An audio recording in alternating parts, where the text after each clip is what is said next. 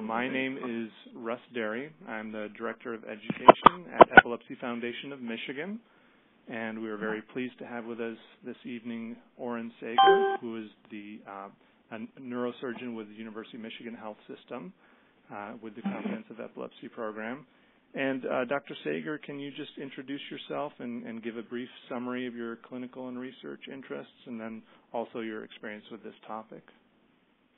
So, yes, my name is Oren Sagher. I'm a professor of neurosurgery at the University of Michigan, as you mentioned. I've been in the University of Michigan since 1993, and I'm what they might call a functional neurosurgeon. So I do a number of types of operations that have to do with the function of the nervous system, and that epilepsy surgery is one of those, and now it's probably the main type of functional neurosurgery that I do. So there's, as we'll talk about, there's a lot of different types of surgery for epilepsy. That's one of a big component of functional neurosurgery. I've been at the University of Michigan for a long time, and I'm part of the comprehensive epilepsy team. I have a clinical interest, obviously, in functional neurosurgery, but I also have research interests that have to do with it. I have a basic science laboratory that looks at blood flow in the brain, and I also have a collaboration with some of the epilepsy neurology research faculty looking at tissue, in vitro tissue that has epileptic potential. So basically, looking at the basic science component of why certain parts of the brain can seize. So that's kind of a summary of what I do both in the clinical realm and also in the research. Great, thank you. So, Dr. Sagher, can you give a quick overview? I know that's hard to do, a quick overview, but just an overview of some of the most common types of brain surgery for epilepsy and under what circumstances they're used. We'll really be focusing on the most common type of epilepsy surgery for most of the call, which would be lobectomy. But if you can talk about some of the other types, because I know there is some interest in people on the call in some of the other types of surgery as well. Right. So if you want to look at the whole group of epilepsy surgery, they really fall into one of three types of procedures. The first procedure, probably the most common procedure that we do for epilepsy, now these are talking about therapeutic procedures, not diagnostic procedures. The first most common one is surgery where we remove a portion of the brain that's causing the seizures. The most common type there is temporal lobectomy, because it turns out that the most commonly affected part of the brain that causes epilepsy is in the temporal lobe.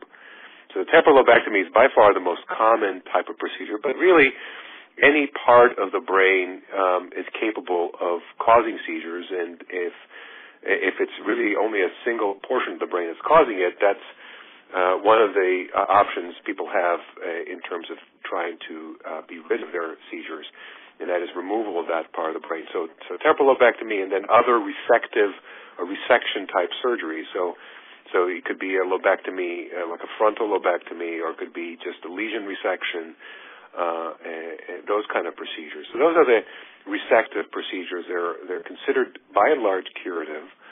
At least that's the goal.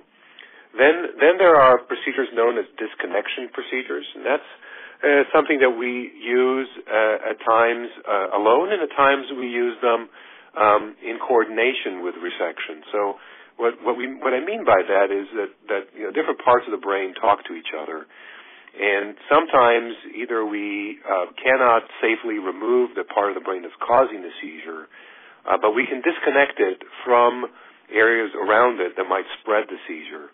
And that can be a disconnection that happens very locally, and we have a procedure known as multiple subpial transections, and those are basically when we prevent the seizure from spreading from one area to another area right next to it. But there are other procedures known as major disconnections, and these include things like corpus callosotomy, This is an old-time procedure where we disconnect one half of the brain from the other, and there's not many times when we do that anymore. It's kind of one of the older procedures for epilepsy, but still there are some cases where we consider doing it. Then there are things known as hemispherectomies, and in the old days it actually was removal of an entire hemisphere, but these days it's just a complete disconnection of the hemisphere from one to the other side. And we use those procedures, as I mentioned, when the part of the brain that's causing the seizure cannot be safely removed for one reason or another.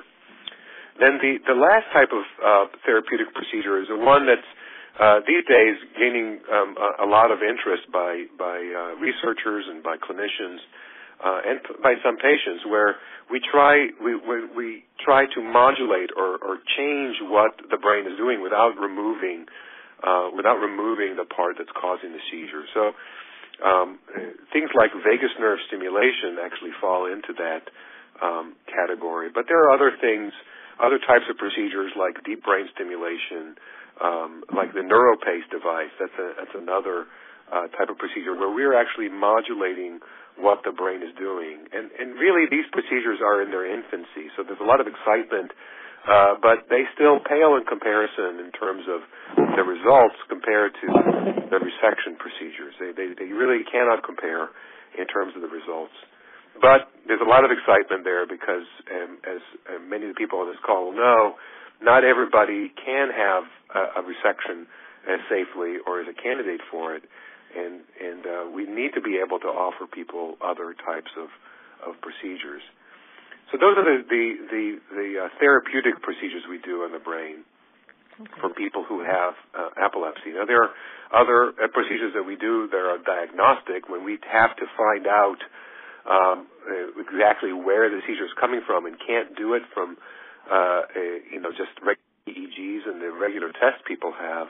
Sometimes we need to put the electrodes to look at the electrical patterns deeper and either on top of the brain directly or within the substance of the brain. So these are known as either grids or depth electrodes.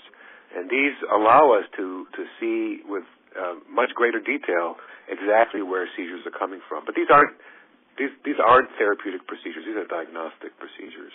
That's kind of the 40,000-foot view of what neurosurgeons do about epilepsy. Right. And with corpus callosotomy, just because I know there's someone on the line who is particularly interested in that, because is the use primarily for people who have seizures with rapid generalization, like drop seizures or that type of thing? And so that's it's a very specific group. Is it most often used for what types of epilepsy syndromes? So it turns out that the indication that for that operation that has had the most track record is drop seizures, atonic seizures they're called, where the seizure is so rapid in progression that basically the entire body goes limp and people fall to the ground and really hurt themselves. And there's a particular type of condition known as Lennox-Gastaut, which is characterized by these types of seizures. And these people really, as people on this call will know, that epilepsy makes you much more prone to be injured, but these people would get injured so routinely that it was risking their life on a daily basis. So the corpus callosotomy prevented by and large the rapid progression from one side to the other. It did not cure the epilepsy, and people still were having seizures, but they weren't the drop kind of seizures.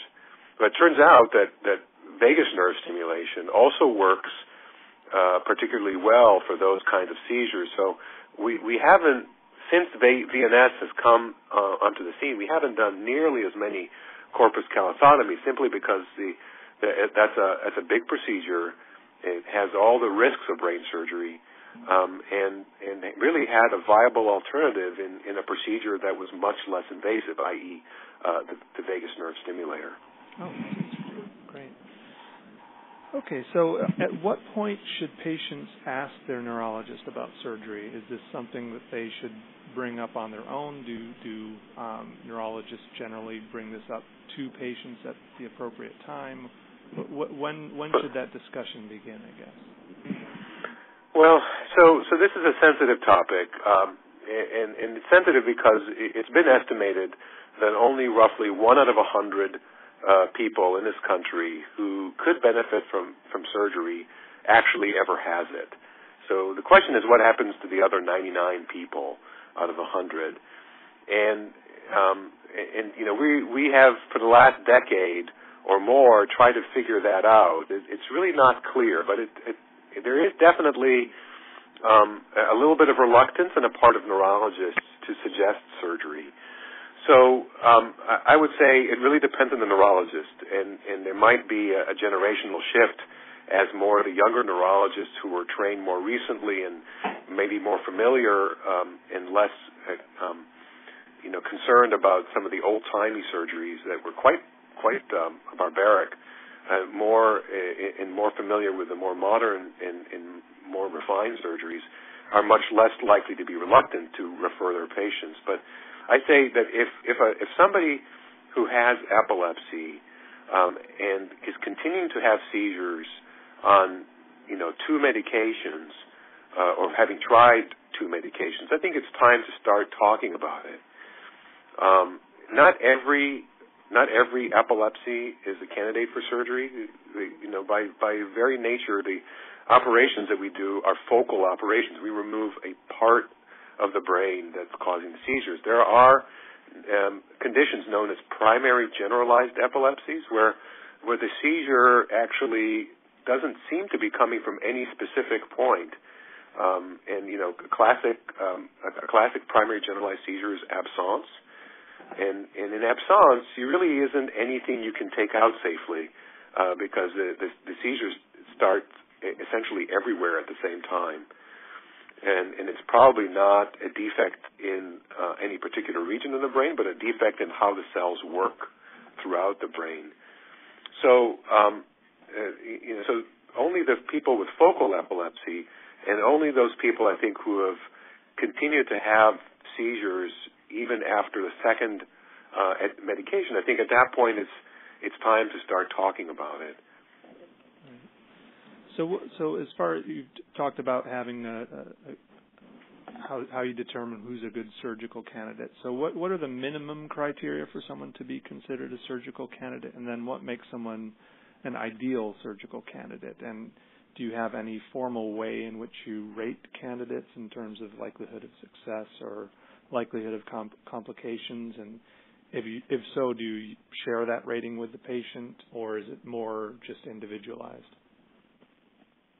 So I think it's important for everybody to realize that when surgery is brought up as an option for the patient, now this is different from somebody asking whether they can be considered for surgery. This is when they're a neurologist or a neurosurgeon, they meet a neurosurgeon, they say you're a candidate for surgery, that when we say that, it's only after an extensive amount of testing has been done and data has been gathered to give us a very detailed picture of not just what the seizures are like, not just what the epilepsy is like, but also what the person's circumstances are and what their goals are with the treatment. I think it's very important to match the person with the treatment.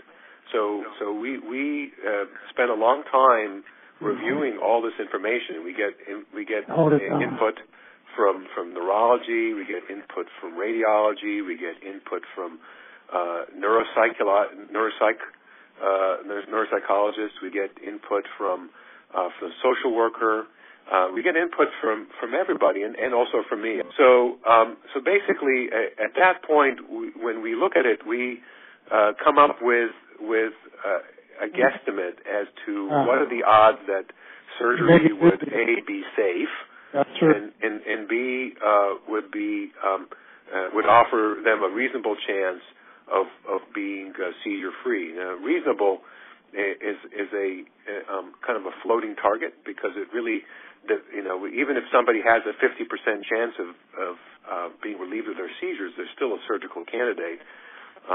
It's just a matter of then weighing the risks and the benefits. Sometimes that 50% isn't justified by the risk, and so we have to weigh those things carefully. So true. The minimum criterion, I think, for somebody to be considered is that balance tips towards the benefit. And that's a lot of that is hard to quantify. And when I talk to patients about surgery, we talk a lot about, what the risks are, and then what we feel the odds are of them benefiting from the surgery. And that's how we approach it. We don't have... When we say somebody's ideal, that means that all the information points to one area that's as safe as can possibly be imagined to remove, and has a very high likelihood of making them seizure-free. But even then, we can't be 100% certain. So we share that information with the patient, and it goes the other way as well. If we feel that somebody's risks outweigh the benefits, we essentially do not offer them the surgery. Right. We've talked about sometimes it usually involves talking with both a neurologist and a neurosurgeon. So can you explain the respective roles of the neurologist and the neurosurgeon in epilepsy surgery, not only in obviously doing the surgery and the pre-surgical evaluation, but also in terms of the discussion process and the decision-making in terms of whether someone is going to have surgery?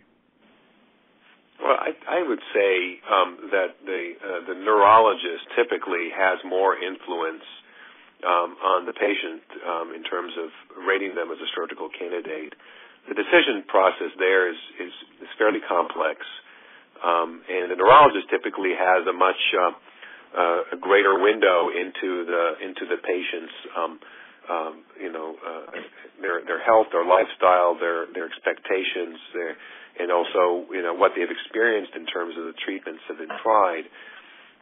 So neurologist really is the linchpin here in terms of deciding whether a patient is rated as a surgical candidate. If a neurologist doesn't feel that their patient is going to be a surgical candidate, I will never know of their existence typically. Right. And that's why I feel it's very important for us to work as a team. But if a neurologist is out in the community and sees a patient, doesn't feel that patient's a surgical candidate, it ends right there. Occasionally I will see a patient in my clinic refer to me directly for epilepsy surgery from maybe their family doctor who's never seen a neurologist. And as a matter of course, I will refuse to bypass that whole process. So I would never consider myself more important in the decision process because of the fact that you have to be confident, or as confident as possible that you know where the seizures are coming from, and B, know that you've tried what's reasonable. It always involves a neurologist, an epileptologist, I would say. I can put the brakes on if I feel that the surgery isn't safe, or if the risk outweighs the benefits, or if I feel that the patient's expectations are unreasonable. So I can also, at the end of that process, say, this is not going to work, and I don't think we should do it. But I think overall, the neurologist plays a much greater influence on whether a patient is rated as a surgical candidate. Okay. So when you talk about risks and benefits with patients, specifically the likelihood of success and then complications, how do you quantify these? Obviously, it's hard to. You can't give someone a specific number and say your likelihood of success is 93%. You can't do that. But do you give people ranges of a percentage likelihood of success? Do you use success rates that are reported in published studies? Do you refer to your own success rate as a neurosurgeon, or the success rate of the institution where you work? or do you give a customized range or percentage or likelihood of success based on the individual patient factors? Well, this is a very hard question to answer, Russ. Because every patient we see has a little wrinkle in terms of comparing themselves to large groups of patients. That it's not often reasonable to lump them together with the averages. So I like to say to people that averages are, the numbers out there are averages for everybody and apply to no one in particular. But given that, it's kind of a mixture of all those things that you mentioned. So I refer to published studies in as much as we can, given the individual variations and differences that a particular person has compared to the average. But if somebody is completely, all the data falls completely in line with a study out there, I will definitely utilize the study. Now, we also have done our own studies in specific instances, and then I will refer to those data as well, the institutional data. But actually, at the University of Michigan, we've felt that that's really not enough and not transparent enough. And in fact, at the University of Michigan, are starting something known as the Transparency Project, not just in epilepsy surgery, but in all of our disciplines, where we will, at the end of this process, essentially post on a public website for specific conditions, and I am pushing that epilepsy be one of them, at least temporal lobe epilepsy, be one of them, that anybody can look up into the website and see for the last year, for example, these were our results with temporal lobe epilepsy, so that this is not something that's sort of hidden in a matter of discussing specifically with one person. But yes, we don't do as good a job on that as we could at this point. So I use whatever numbers I see that as best fitting that particular person's circumstances and that person's epilepsy, whether it be published literature, our own literature, and our own experience. And we talk about that at our epilepsy conferences. We talk about, what are the odds that we're going to be helping this person becoming seizure-free, or at least helping them reduce their seizures, and try to come to a consensus based on, and again, they're basing it on their literature as well. So that's sort of how we arrive at those numbers. Right. Okay. So as the topic is epilepsy surgery risks and benefits, let's start by talking about the potential benefits that should be considered when deciding whether or not to have surgery. Talk about, obviously, seizure freedom is one of the key ones, so talk about that, but then also talk about some other potential benefits and what we know about what the research has shown us about other possible benefits, and whether more research needs to be done to learn more about how likely those benefits are, and what factors influence whether someone experiences those benefits. Well, the main benefit of epilepsy surgery is that promise of the potential for freedom from seizures, so that essentially, all of those identifications that you have as somebody with epilepsy are suddenly not there, and that you can become more independent and drive and operate machinery and not have to be in constant fear that you will collapse in a seizure. That is what we aim for, and are excited when all the stars align and that's what happens. But there, even those people who we can't cure of epilepsy, if we can reduce their seizures meaningfully and make them less problematic, then it still helps them if we can reduce the number of medications. So those are medications themselves have side effects and cause people to feel like they're in a fog. So they themselves are a burden, and if we can relieve them of that burden, that's also a success, although it pales in comparison to relieving people entirely of their epilepsy. One thing that isn't talked about much is, and we find this out only usually when we put in the electrodes inside the head, like with grids and such, that people often have a lot more seizures than they know about. And these don't necessarily cause people to convulse or to even realize that they're having a seizure. But their brains are in a constant sort of a mini electrical storm. And what they report after the surgery is that not only have they not had the seizures they know about, but they feel less fogged up. And I think it's reasonable to ascribe that to the fact that they're not constantly having these mini seizures that are sort of scrambling things around. So that's a benefit, a potential benefit that some people experience just by having epilepsy surgery. But again, it's freedom from seizures themselves, and not needing to worry constantly about having a seizure doing things. I think that's the main benefit. Right. And you mentioned potentially being able to reduce medications. So probably the majority of people end up still staying on medications after surgery, but again, rough estimate, but do you have a rough estimate of what percentage are able to at least reduce their medication? Well, it depends on the surgery, depends on the patient.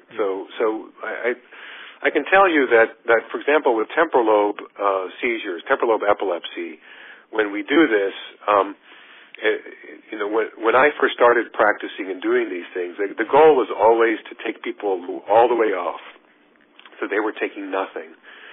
And although there are still patients whose neurologists still do that, I see a greater proportion of people as time goes on, essentially being weaned down to a low dose of one medication.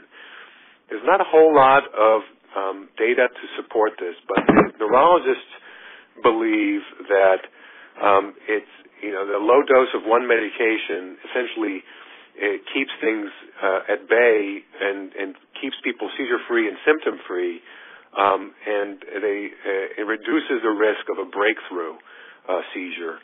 The feeling there being that once you start having seizures after surgery, it's much, much harder to stop them than it is to prevent them in the first place. So, again, not a whole lot of data to support this, but it's pretty circumstantial and anecdotal that people will now be just in a single dose or single medication, a year or two after successful surgery, just to prevent having any kind of breakthrough. Because there are people who will be seizure-free for years after surgery and all of a sudden start having seizures again for reasons that nobody understands. So the thought being that having that single medication will help them. Now we've been concentrating on surgery, left temporal lobe surgery and resection surgery, but with vagus nerve stimulation, for example, it's much more common for people to have their medications reduced because the idea there is not necessarily cure of epilepsy, but palliation, but relief of the burden of seizures to the extent that they can, but also relief of the burden of the medications, so that people will typically get down to a lower dosage or a lower number of medications. Right.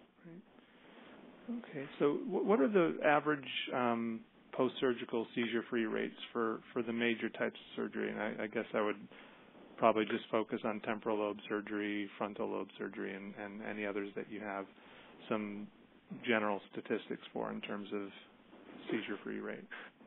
Right. So this is when things get murky because not every temporal lobe epilepsy is the same. Right.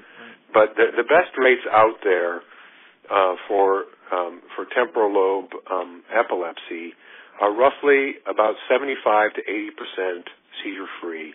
And I know there was a randomized study back about 12, 13 years ago that suggested a lower number than that. But again, you never know that the population is the same. But I think most people would agree that about 75 to 80% of people after surgery will become seizure-free for temporal lobe, the usual temporal lobe epilepsy. Now, the numbers fall off dramatically when you go outside of temporal lobe. So frontal lobe epilepsy, if you have a lesion, if you can see something on the MRI, an abnormality, and you remove that abnormality, you're usually batting about 50% that you will relieve the epilepsy. If you don't see an abnormality and you just catch it on a grid, the number falls even further to the 30s. So the numbers fall dramatically if you don't have a lesion, especially outside the temporal lobe, in the frontal lobe or parietal or in the back of the occipital lobe. The numbers aren't very good, especially when you don't see an abnormality. Right. And when you use the term seizure-free, does that, in the literature, is that referring to free of all seizures or free of seizures that affect consciousness? So that refers to seizures that affect consciousness and all what they known as troublesome auras. So auras, people might already know, auras are actually seizures too. They're seizures that don't affect consciousness, and they're just kind of feelings people get, usually right before they have the big seizure. Some auras are fairly innocuous. Other auras can be very distracting or frightening. So we group the ones that are either frequent or somehow disruptive with the seizure. So I'd say seizure-free would include free of seizures and or troublesome auras. Okay. So we've talked about benefits. So what are some of the most common complications and functional deficits that are associated with epilepsy surgery? And again, we're talking primarily about temporal lobectomy. And how likely are they? And then talk a little bit more about what some of the most serious risks are and how likely those are. So we'll start with temporal lobe epilepsy, as you suggested. It really depends on what temporal lobe you're talking about. If it's the what we call language dominant, or usually in most of us the left side, or the right. The safer temporal lobe to operate on is the right side, or the non-dominant side, because we don't have any language function there. And really the most common side effect of operating there is essentially a loss of a little bit of peripheral vision. And usually when people have it, they don't even know about it. It's something that we can test for. It happens about 25% of our cases. And it really doesn't affect anybody's function. You can still drive, you can still watch TV, read, and do everything. They really don't have any knowledge of it, but when we test for it, we could tell that they had it. But it's a side effect. And it has to do with the fact that some of the pathways for the peripheral vision to the side opposite of the surgery, they travel right within the temporal lobe and are usually damaged in the course of the surgery. There's really not much you can do to prevent that. But then again, it has no functional consequence unless you're shooting skeet or something where you need to have that extreme peripheral vision. Other common side effects, it's not uncommon for people to have some emotional changes temporarily after surgery. It's not uncommon for people to feel blue for a period of usually about 2 months or so. And we think that has to do with some imbalance in the emotional circuits that are partly in the temporal lobe, and that just take time to rebalance.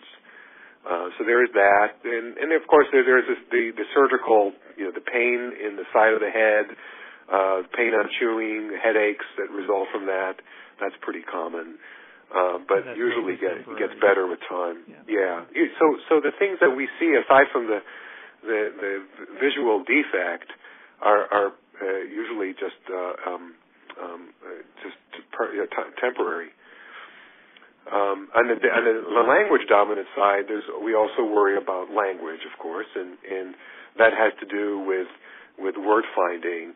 And it's not uncommon for somebody who has a dominant-sided temporal lobe surgery to, at least temporarily, have some word-finding difficulty after surgery. But we've looked at our data, and almost nobody has it long-term. And so basically, if you have it long-term afterwards, that's considered a severe complication. Much less common side effect, sometimes you can get some double vision after surgery, and that has to do with one of the nerves that goes to the eye that travels nearby and is very sensitive to any manipulation. And so even if you're not right on top of it, just movement of the temporal lobe next to it causes it to dysfunction, to malfunction temporarily. So we've seen that very rarely, but we've seen that. Those are the most common complications, but the more serious ones, and fortunately the much less common one, are the bad words in neurosurgery, and those are stroke, coma, and death. They're true of anything that we do, and probably the single biggest reason why not everybody wants to have brain surgery. But basically, anytime you operate on the brain and are in areas that the temporal lobe goes fairly far in, areas that are very sensitive, that you expose somebody to the risk of a stroke. And although we've been fortunate in not having that in our cohort since I've been there, it has been reported, and I have seen it in people that have been previously operated. It's something that's tragic, and so I tell people that that's a possibility. But if you lump all three of those, bad words in neurosurgery, the risk of all that is less than 1% together. So it's a really, really low risk, and I also remind people that the risk of not treating or not trying to rid yourself of epilepsy also has, that also carries risks of injury and stroke and coma and death and all that. So even by not having surgery or by not doing something, we incur risks. Right, that's certainly true with SUDEP, which is absolutely. Sudden unexpected death in epilepsy, which is much higher risk in people with uncontrolled seizures. So I imagine that's something that should be considered by anyone who's considering surgery. Yeah, especially if the odds that are given them in terms of being rid of their epilepsy with surgery are good odds. Right. And another thing I've heard several people mention, and I'm not sure how common it is memory problems after surgery. Is that fairly common? Does that happen often, or are you even able to tell whether that's due to the surgery or whether that's due to the underlying epilepsy itself? Yeah, that's so we have this discussion fairly routinely, and I tell people, the most common question I get asked in terms of memory is, will I forget things that I already know, like who I am or who other people in my life are? And we don't understand a whole lot of where memory is stored, but it's pretty clear that the temporal lobe is involved in formation of new memories, what people know as short-term memory. All short-term memory eventually becomes long-term, right? But no matter what, memory dysfunction happens in the short term. So even if you were going to have a problem with your memory after surgery, it's never things that you already know. Those are not stored there anymore. But the hippocampus, that part of the temporal lobe that is usually the culprit in seizures, the main role of the hippocampus is to help you form new memories. And fortunately, we have two of them. We have one on each side.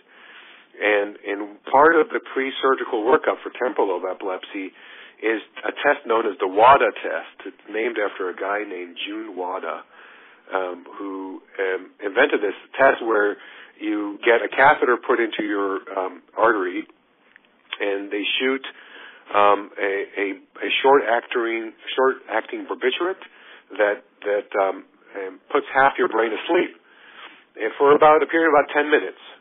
The other half of the brain is still unaffected, so you don't lose consciousness, but you're unable to use that side of the brain for those 10 minutes or so.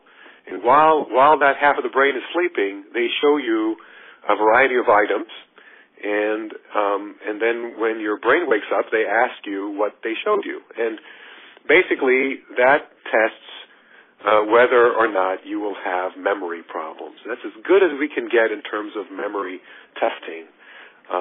But it does pretty much guarantee that after epilepsy surgery, temporal lobe epilepsy surgery, that you won't be what is known as amnestic. You won't be an amnesiac. You will be able to form new memories. Now, as it turns out, it's not a foolproof test in that we don't get shown pans and pencils and forks and things of that nature. That's not what we think of as remembering. We think of remembering as remembering facts and remembering numbers and remembering people's names and those kind of things. And we can't test that in a WADA test. And so basically what I tell people as far as that's concerned, and I usually have the WADA results in front of me when I talk to them, is that the more the hippocampus that we're about or planning to take out, the more it's doing for you, the more normal its function, the more you're likely to miss it when we take it out, at least on a short-term basis. So I operated on a patient who was a pre-med student, and he had almost perfectly symmetrical function. In other words, when they did the WADA test on him, he was able to remember everything, no matter which side of the brain he was using. And so he initially didn't want to have surgery because I told him that his chances of noticing the loss of the hippocampus were going to be much higher.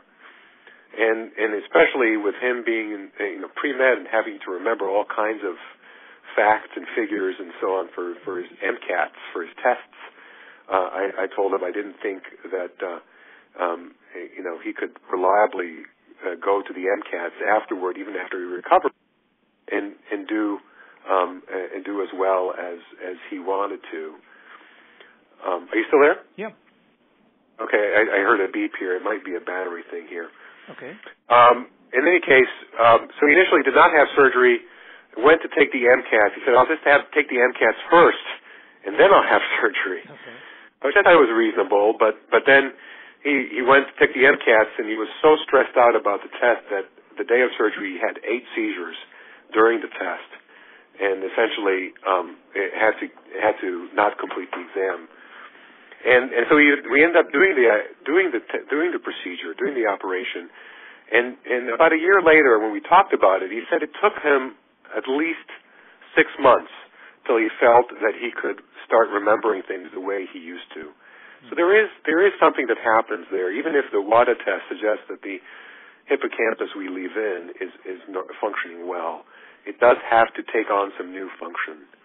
Now, if somebody comes in and their WADA suggests that the hippocampus that we plan to remove can't remember anything on its own, those people truly will not notice anything when we take it out because it's already doing nothing. And then there's the people who are kind of in between.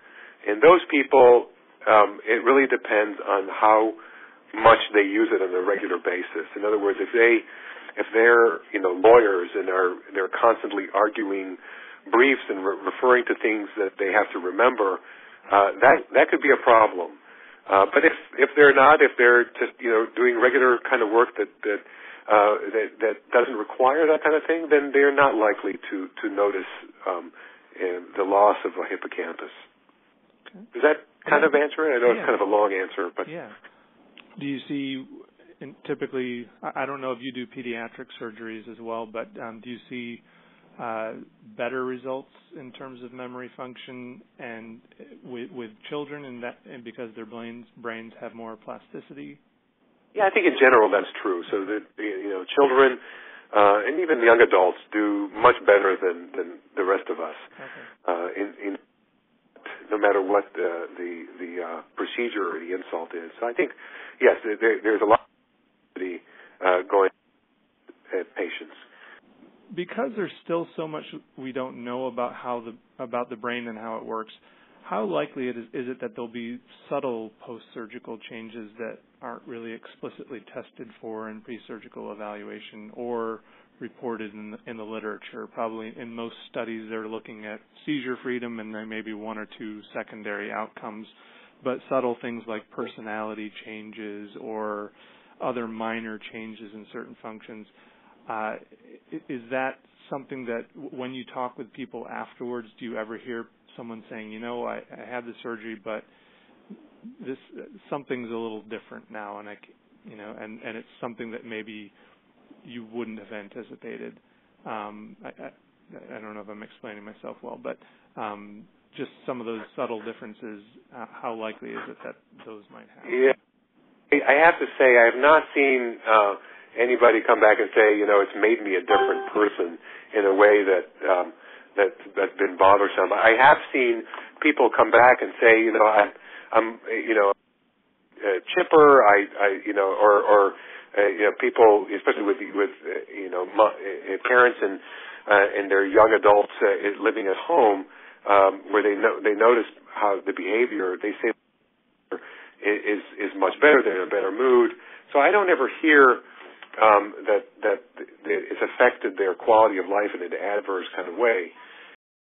We've talked a little bit about this already, but cognitive function and mood are two major quality of life issues that can be affected by epilepsy and by epilepsy surgery. And I've certainly heard reports of them getting better or getting worse. Yeah. And so can you talk about the potential impact of epilepsy surgery on those two things, mood and cognitive function, and the extent to which that can be predicted?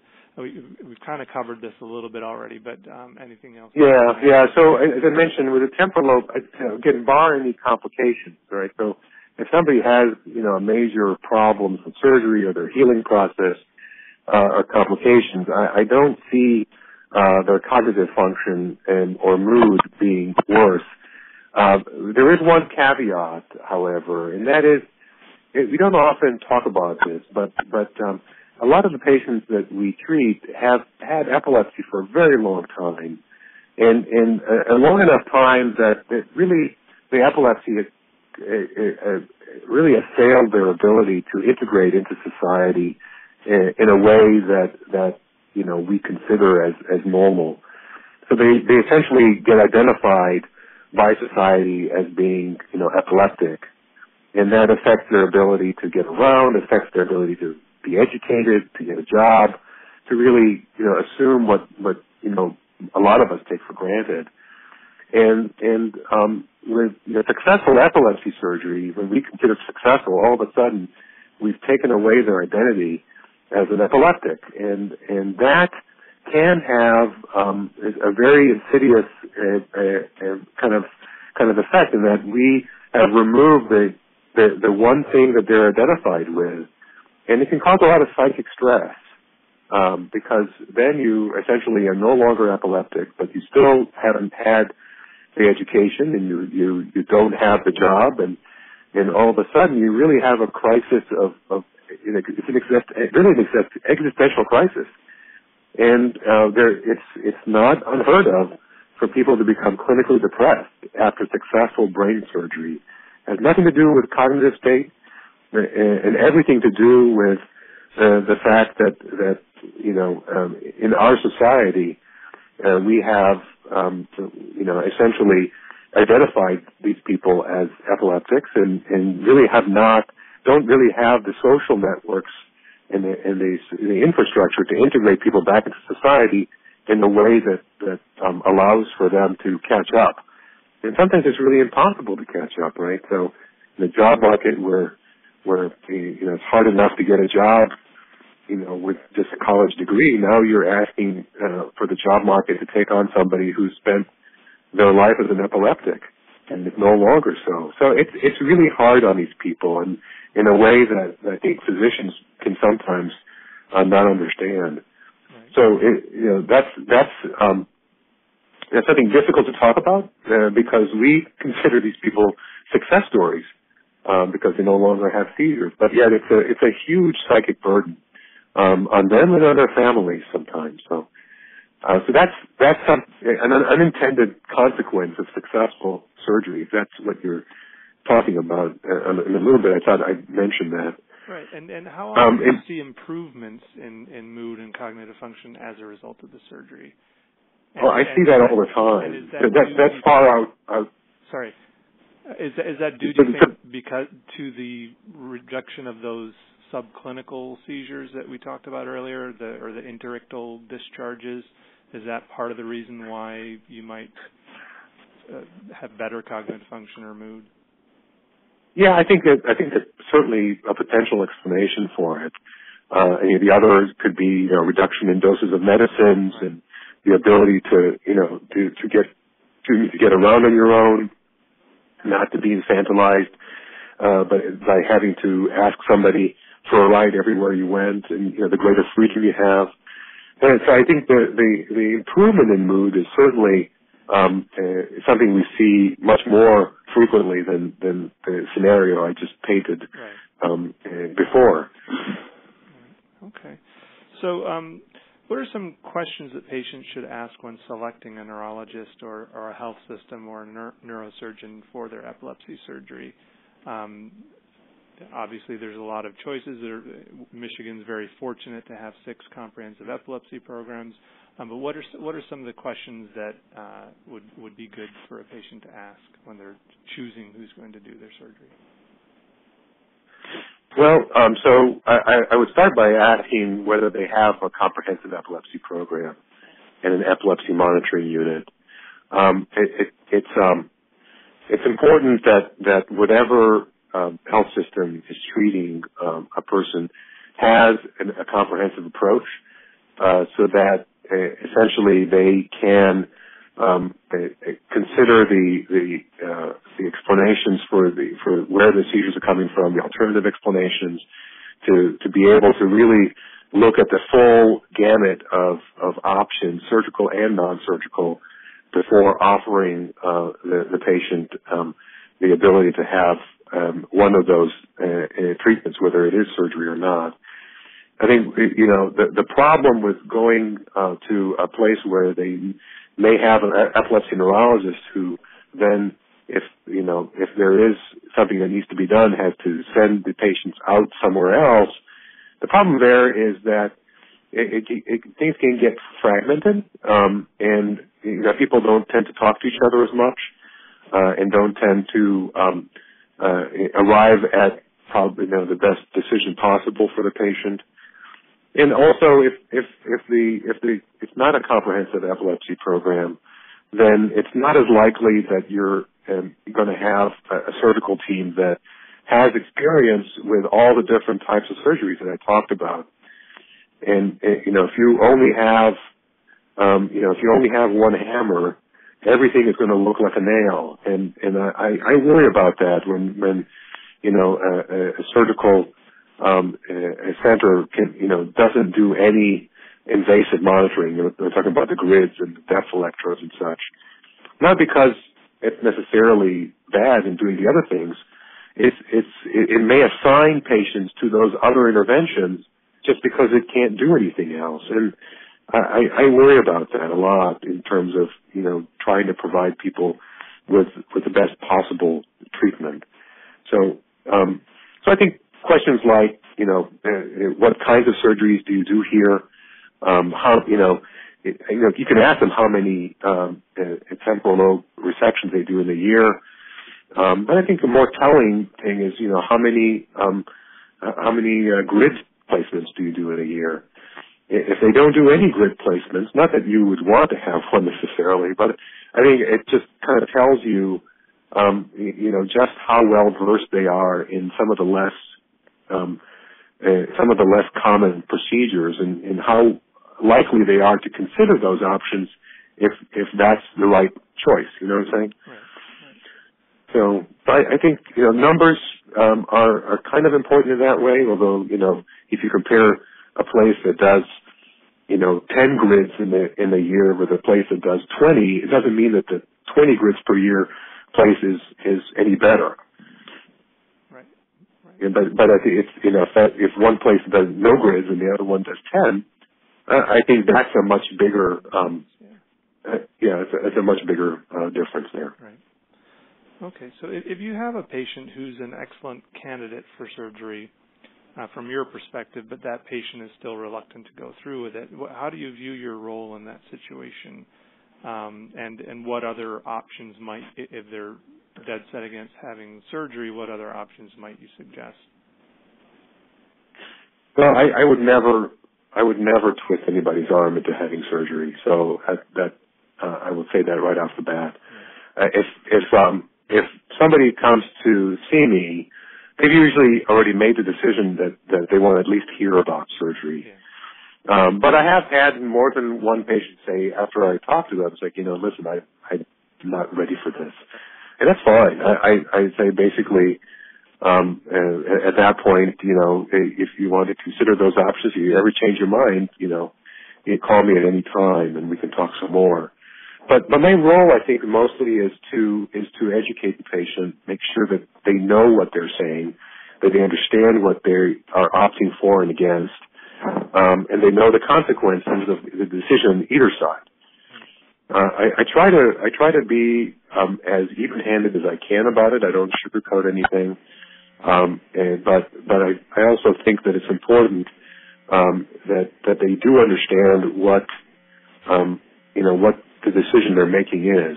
And if at that point they say, listen, I'm too scared to have brain surgery, that's fine. And then we can talk about, well, if it's too scary to have brain surgery, there are other options. Some of them surgical, like a vagus nerve stimulator.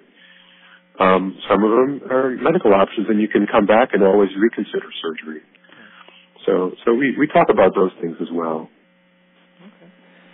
So we mentioned a little bit about some newer device-based therapies, but as more of these device-based therapies for epilepsy become available, do you foresee a reduced need for resective surgery in the future, or do you expect that these therapies will continue to lag behind resective surgery in terms of outcomes?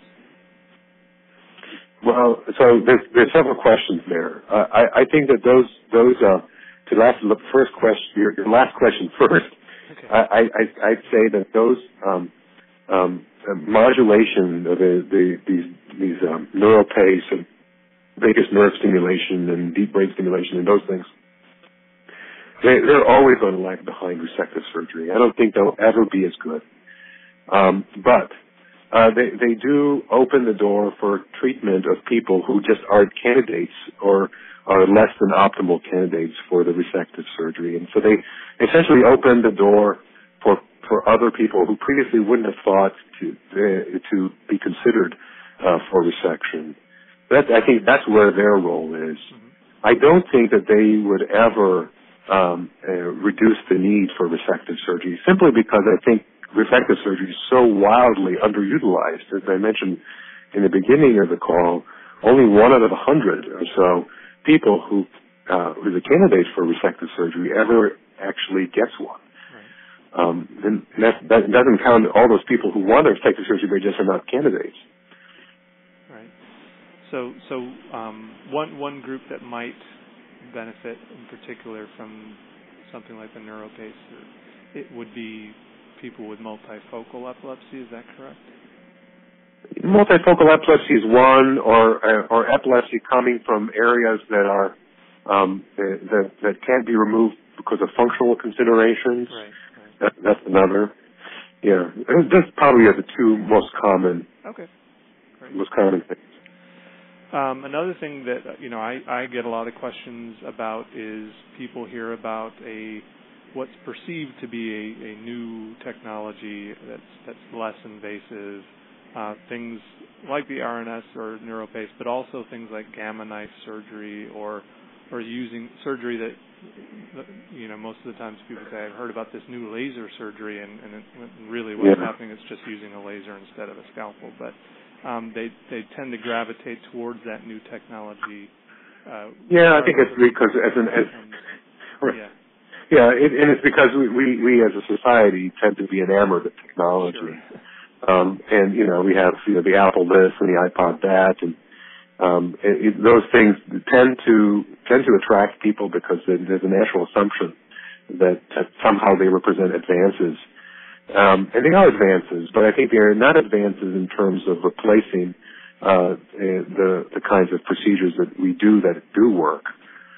So things like the gamma knife. The gamma knife, for those who are listening who don't know, that's a form of focused radiation, and it's focusing 200 beams of radiation onto a specific area deep in the brain. And the whole idea behind the gamma knife is that you can essentially fry that one little tiny spot with the beams of radiation without as much effect on everything around it. It's a great idea. In fact, it was invented by a neurosurgeon back in the 60s. But the problem is that it is radiation. And so radiation doesn't always work right away, and sometimes it works too well. And it's really hard to know how big an area you're going to be radiating, and the bigger the area you radiate, the bigger the effect on the brain in general. So it got some downsides. And the gamma knife, I know it was studied for epilepsy, but the results were pretty mediocre. And so at this point, it's not a viable alternative for things that we talked about. The laser ablation is actually even more straightforward in that they basically put a probe deep to the area, just right to the area where we think the seizures are coming from, and they essentially heat it up with a laser and fry it with a laser. So it's again something fairly rudimentary what's being done. Although laser sounds so high tech, it really is just a way to destroy tissue in an area that you have a hard time getting to, and that's where those procedures are going to gain any foothold. Is when the epilepsy is coming from an area that is dangerous to get to otherwise. So there is for example, there is a kind of epilepsy called a kind of seizures called gelastic seizures. These are seizures that originate from an area of the brain known as the hypothalamus, which is responsible for a lot of our hormonal functions. And that area can be difficult and or dangerous to get to. And there are some good results with doing gamma knife there, or doing laser, or not right now, this thing known as focused ultrasound, which does the same thing. Again, heating up and destroying tissue deep without affecting the surrounding tissue. That's where those kind of procedures are likely to offer benefit, but they don't replace resective surgery for those people who need that. Yeah. Okay, great. So, because I think we do have some people on the call who have already had surgery, I wanted to see if anyone was willing to describe their decision-making process and what some of the key factors were that ultimately led them to choose surgery. Does anyone want to share your experiences as someone who had surgery? And remember to unmute your line, you just dial *6. So anyone is welcome to unmute their lines now. So. I wouldn't mind doing that. Okay, go ahead. Dave Trojan, Dr. Sagher, I have high regard for you and the University of Michigan. I think there was some very extensive testing done, and the University of Michigan was the only hospital or institution that was able to detect my surgery. So that's. What else did you want me to discuss, Russ? What were some of the factors that led to your decision to have surgery? I mean, was there a tipping point or something that made you go, you know what, I think I'm going to go through with this? Well, through all the testing that was done, it was so thorough in my mind, and then talking to Dr. Sagher, and it came down to, is there any other way to get rid of these seizures? And his opinion was no. So I was in that stage of, do I want to get rid of them, or do I want to live with this? So I made that decision. Right. And who were some of the people that helped with your decision, and how did they help? Obviously, Dr. Sagher. Were there family members that helped you with that as well? Well, sure. There was a big battery of friends and family. But like I say, the battery of tests, the people that were involved, have a high regard for the University of Michigan. And, I didn't know much about it, and I knew a lot about it when that was all done. Right. So. And if you had it to do all over again, would you still have epilepsy surgery? Would you do anything differently? Well, I believe I would have it done again. Yeah. Okay, great. Well, thanks for sharing. Does anyone else on the line already had surgery and want to share their experiences in terms of the decision-making process? Yeah, Russ? Yeah. Greg Schultz. Yep. I had it tried back in 2003 at the University of Chicago, but it didn't work. Okay. And do you have any regrets about trying, or just regrets that it didn't work? It's just regrets that it didn't work. My doctor was so sure that it would work. Yeah. And when you say it didn't work, was there no improvement, or just there was basically no improvement, I feel. Okay. But I've learned to avoid all kind of stress I've had in life, and it seems to help. Sure. So sometimes if the surgery doesn't work, you have other options of ways that you can minimize seizures. So, right. Have you ever considered being reevaluated for surgery? And that's a question for Dr. Sagher, too. If someone has had unsuccessful surgery, and let's say it was 10, 20 years ago, is it a good idea to reconsider or be reevaluated if you're still having seizures? So yeah, we see that not infrequently when people have had either surgical evaluations or actual surgeries where the results weren't good in terms of relieving people from their epilepsy. But I only hear about those people after a thorough kind of workup where it appears that there is something to go after.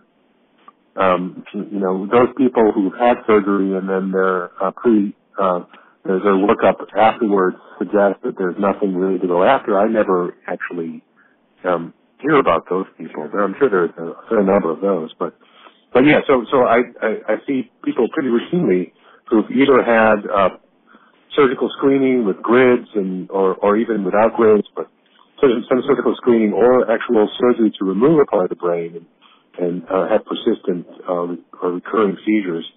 And when they got reevaluated, actually it turns out that there was an area that needed to still be addressed. So yes, that happened, and we look at those patients as well, and we operate on them on the occasion as well. Is there a typical waiting period, or do you have to wait a certain while for the brain to fully heal before you would consider having surgery again? I think I think people are pretty reluctant to have brain surgery too quickly, anyway. Sure. So we've never bumped up against somebody wanting it too soon. Yeah. But typically we would see them at least 5 years after their initial surgery. Okay. But I don't know if I don't think there's a minimum waiting period. I think it just has to do with the person themselves, because the situation is fluctuating. Right. And I imagine, obviously, that the diagnostic procedures have improved vastly over the past 10, 20 years, and that your able to pinpoint the seizure focus a lot better than 10, 20 years ago, right? Yeah, absolutely. Well, actually, I remember now that you mentioned it. There was one of my patients is still seizure-free. He's 50-something when I operated on him for his epilepsy, and had been operated when he was 6. So 50 years prior. And at the time, there was no CAT scan, there was no MRI, obviously. There was nothing. It was just, they just did, they thought they knew where it was coming from in terms of the side of the brain, the general location, just opened them up. Wow. And then they looked at things, they didn't see anything abnormal, so they closed them up. So I think it's fair to say that things have changed a lot. Even people who have been operated maybe not 50 years ago, but maybe even 10 or 20, that our imaging, especially with MRI scans, have become so good now that previously people who have been thought to have thought to be normal MRI scans, we find now that their MRIs have these subtle abnormalities that we can then focus on in terms of our workup and see whether those abnormalities are the cause. So the biggest change we've had really in the last 10 to 15 years has been our imaging. It's just gotten so good that we can oftentimes find abnormalities that years ago we would have never seen. And we can also avoid having to put grids in a lot of people that we previously would have had to put grids in because we couldn't really tell. Now, if we see an abnormality in the MRI, it really gives us a much finer target and a much higher chance of being successful. Right. Okay, well, I do want to open it up we've got about 10 minutes left. I want to open it up for questions if anyone participates. Russ, Bob Fisher. Hey, Doctor, I've talked to Russ about the situation we have with our 6-year-old grandson. He seems to be a 3-year-old in a 6-year-old body. He's seems to be unable to do much learning, and he seems to be constantly have little seizures, and then out of nowhere, bang, he falls onto the floor. He has to wear a helmet at all times because of this problem of damaging his brain because of the way he falls. Is there any age limit as to what you would suggest in case surgery would be advisable? I'm sorry to hear about that. That sounds awful. It's bad. Yeah, it's really bad because that's the period of time in a person's life where you do the most learning and the most development, and it really can set the tone for the rest of your life. Is there such a thing as monitors that can, with heart trouble, that can be installed in the body?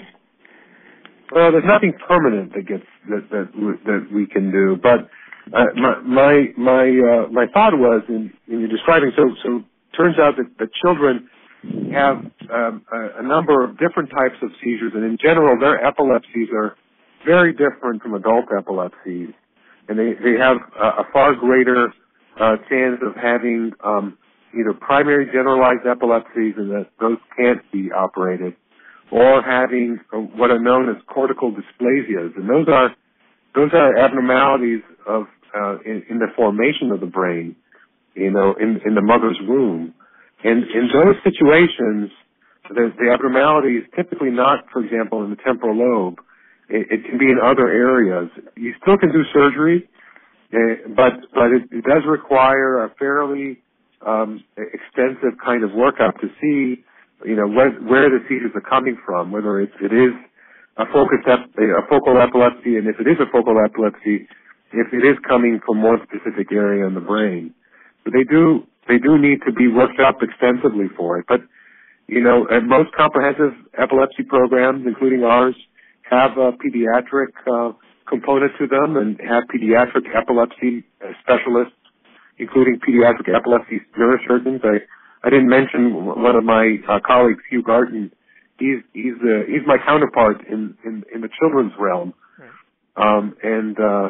He typically does the surgeries on the very young. And there's no age limit to doing these surgeries. In fact, the earlier you can get to them, the better. It's unlikely that we would ever do, babies, but certainly a 6-year-old would be right in smack dab in the middle of the age range that Hugh operates on. So it's not really an age limit. Well, he has such a short attention span, and we try to read to him, and he'll sit there a few minutes, and before you know it, he wants to do something else, and so on. And that might not be the epilepsy, right? I mean, there are a number of behavioral kind of abnormalities that can accompany epilepsy, but are not in and of themselves seizures. So people can have, for example, ADD and other kind of behavioral sort of abnormalities that can come with epilepsy, but are not actually epilepsy. Mm-hmm. So I'm not sure. When he walks, it's where he had too much to drink. He's staggering all over the place, and you don't know whether that means he's going to fall or what he's going to do. So during the day, he's got to be watched almost 100% of the time. And he wears his helmet. We take it off when he goes to bed, and then we have to watch when he wakes up to make sure that someone's there. Because he has these seizures right as soon as he wakes up. Yeah, that sounds terrible. Has he been evaluated by? Well, he goes to. We take him to Ann Arbor. I wish I don't have the doctor's name, but he's on ONFI is one of the medicines. Onfi. And Banzel or something. BANZEL. Those are the two medicines he's taking right now. Well, I can tell you that the pediatric epilepsy team here is fully engaged in the comprehensive epilepsy program. So if I'm not sure what stage he's at in terms of that, and whether it's been determined that he's not an epilepsy surgery candidate. But it's not an age thing. It really isn't. It's not every epilepsy is something that can be surgically mediated. So it's one of those things that has to be individualized to the person. Okay. Do other people have any questions? This is Matt. Yeah. I was wondering, what's the longest recovery patient you've had? What do you mean by that, sir? Well, he's like, I've had surgery back in 10, and I'm still having little seizures. And I was just wondering, my doctor said, well, on average, it could take you up to 2 years to fully recover from surgery. And I was looking at like 2 years of, by 2 years, maybe I'll be relieved of seizures. But well, I mean, I don't think that the surgical recovery is something that typically happens mostly within the first 6 months to 1 year. And I'm talking about I'm talking about this recovery of function and just feeling normal. So on the outside, I would say 1 year. 2 years, in my experience, is a bit long to consider that surgical recovery. But I think having continued seizures is not necessarily an issue of recovery. It's an issue of that's the kind of the surgical result you get, and it may be that the surgery did not relieve all the seizures, and it won't. And I think at 3 years, you really have to consider that possibility. Okay. Does that answer your question, sir? Well, yeah, because at one time, like after 6 months, they tried weaning me off of medication, and when they did wean me off of one medication, then I started having a seizure again, and then they put me back on the medication, and then, well, like I said, I was trying to hopefully start driving again.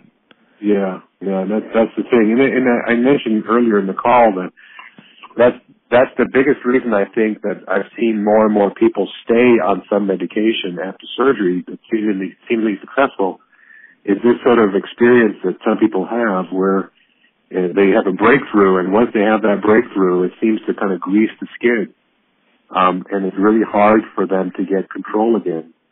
I don't know how much of that is driven by data, or how much of that is just anecdotal, but it's precisely this kind of story that neurologists are using to keep people on medications. And there might have some truth to it. I don't know. It's hard to know what would have happened if you had stayed on that medication. Yeah. Yeah. Okay, we have time for maybe one more question or comment. Thank you. I'm sorry, Dave Trojan again. I have to make one more comment if I could for Dr. Sagher. I did have seizures after my surgery, but I have to say that I believe lifestyle has a huge impact on your recovery and your seizures. I don't know if it's ironic or not, Dr. Sagher, but my wife had talked to me about quitting smoking, and I just kept smoking away for a long time, and I quit after a seizure one time, and I never had a conscious seizure again. And that's been well over 2 years. So that's amazing. I'm going to use that story, David, if you don't mind. I wish all my patients would stop smoking. That's why I think it's lifestyle, and I think there's no coincidence there. I've never had a conscious seizure since. Well, it's interesting you should mention that, because nicotine it actually does interact with your neurotransmitters. That's why people get addicted to nicotine. It really actually does work on the brain, and so it makes sense that it would have some effect on your nervous system. And so it isn't interesting that stopping your smoking changes your seizures and makes them less bothersome or less conscious. And you were CC recently on a bunch of area tests that I've had, and I have improved on most tests to where before the surgery. That's excellent. So that's when I think Craig was the one who spoke earlier about recovery. That's what I consider recovery. It's recovery of function. And so any kind of loss that you may experience from having surgery to remove part of your brain or anything of that nature, your brain is constantly recovering from everyday insults, and that surgery is one of those things. So that I would say those things tend to take a little bit more time. That's great news, though. It is great news, yeah. So it is 7:30, so I want to close things up. So I thank you so much, Dr. Sagher, for joining us tonight. And my pleasure. Thanks again, Dr. Sagher, and thanks everyone for joining us. And yes, thank you, Dr. Sagher. My pleasure. I'm glad to have spent the time with you guys. Great. I hope you all learned something. And happy holiday to everybody. Thank you. Holiday to you. All right, good night. Okay, thanks, everyone. Bye-bye. Good night, Ross.